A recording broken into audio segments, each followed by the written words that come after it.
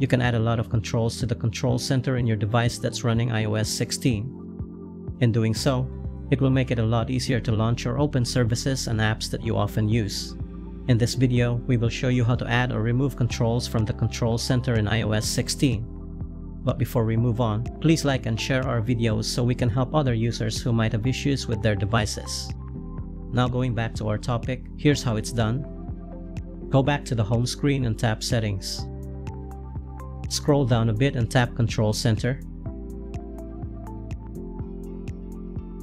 The ones under Included Controls are the services that are already available when you pull down the Control Center.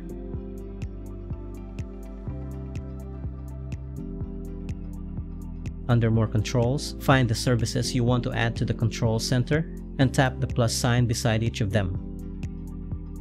They will immediately be listed down to the Included Controls section, and you can add as many as you want.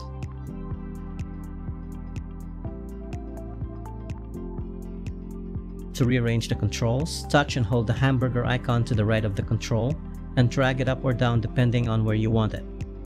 You'll actually feel a very slight vibration when you touch and hold the control.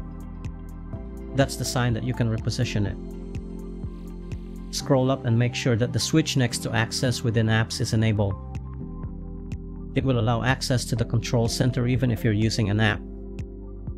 As to the Show Home Controls switch, it's up to you if you want to disable it or leave it as it is. As far as adding, removing or customizing controls in the control center is concerned, that's how it's done. We hope this guide can help you.